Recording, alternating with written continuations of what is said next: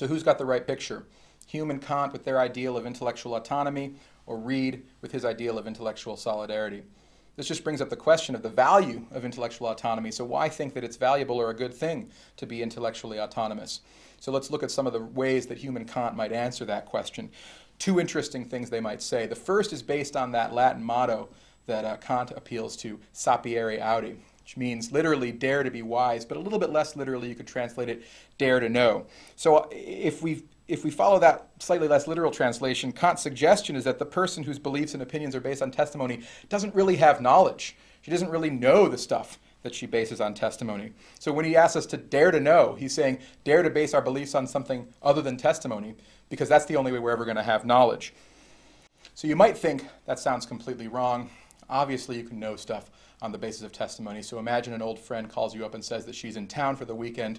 You now know that she's in town for the weekend. So there's obviously a sense in which you can get knowledge through testimony.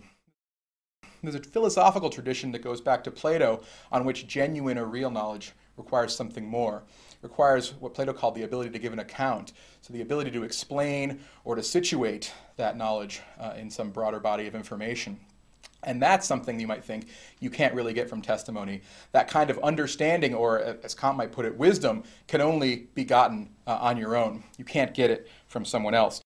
So think of the difference here between someone whose beliefs about the Star Ferry in Hong Kong are based on only reading a Wikipedia article about the Star Ferry, whereas someone who lived in Hong Kong her whole life and rides a Star Ferry every day. So there's a very real sense in which you might want to say the person who's ridden the Star Ferry and who lives in Hong Kong knows about the Star Ferry in a way that the person who's merely read about it on Wikipedia doesn't really know anything at all. She doesn't really have genuine or real knowledge.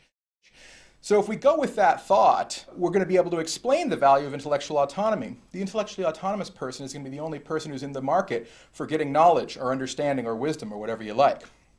So the second way you might go about defending intellectual autonomy is by appeal to some social and political considerations. So if you think about our policy of trusting other people's testimony, one thing to keep in mind about it is that it has certain conservative implications. So people have a tendency to let their opinions be shaped by their communities, to believe what people around them to believe, and in particular think about the extent to which people have a tendency to have their opinions shaped by the community that they grow up in. People tend to believe what their parents tell them or what other people in their community tell them. And this means that we tend to inherit our religious and our political and our moral views from previous generations or from people around us. So one way of putting the question about the value of intellectual autonomy is to ask about the value of this tendency. Are we fans of this tendency? Do we like it? Or are we more skeptical of it? Reid, given his views about the naturalness of trusting human testimony, is necessarily going to be a fan of this tendency to inherit views from one's community, whereas Hume, being skeptical of the force of human testimony, is not going to be nearly as much of a fan. So how do we answer this question? Well, how you answer this question is going to depend on how you feel about conservatism in intellectual matters. So if you value progressive and innovative breaks with tradition and rejecting conventional wisdom, new ideas, overthrowing the old ideas, you're going to side with Hume and Kant and the fans of intellectual autonomy. Whereas if you value tradition and the conservation of community beliefs, you're going to side with Reid and the fans of intellectual solidarity. So in any event, these are the issues, I think, that are at stake when we ask this question about the extent to which we should trust other people's testimony.